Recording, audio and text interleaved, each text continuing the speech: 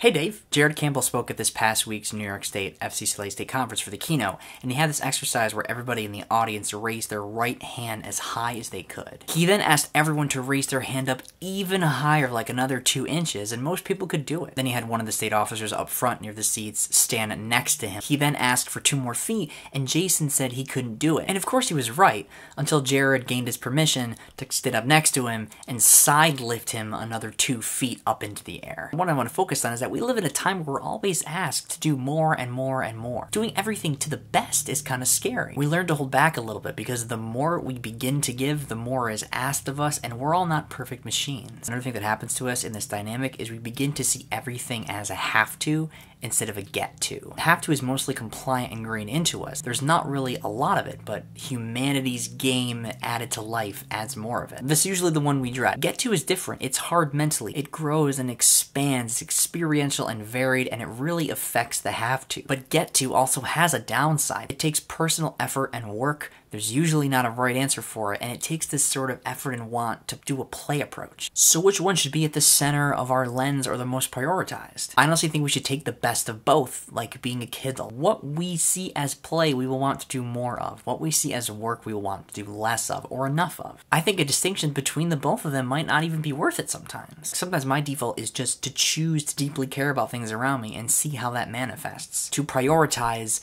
with enough care, which reminds me of the big rocks first analogy. This reminds me of your point on reasonable standards, which is that any creative endeavor can be prioritized enough. I can sing in church and contribute without leading it. It's about the priorities and changes sought to make, whether leader or follower. Defining enough might be more important than defining best. And we all live more than enough because we can't do everything. We need help and trust. There's a reason the best in the world is so rare, right? It's often a specific best in some kind of art or change or accomplishment, even if it's long-term small contributions back to back. Jared's point on the cooperative effort is that we can do more together than apart. This makes Get To really rewarding because synergy is really remarkable. A kind word to someone may have a more central and positive impact long-term, especially if it's given, than if I just decide right now to go do a push-up on the floor. I awarded some bronze, silver, and gold medals during my evaluation for star events at this past conference. And let me tell you, Dave, it seems like the kids that treated their work as grateful play and a unique opportunity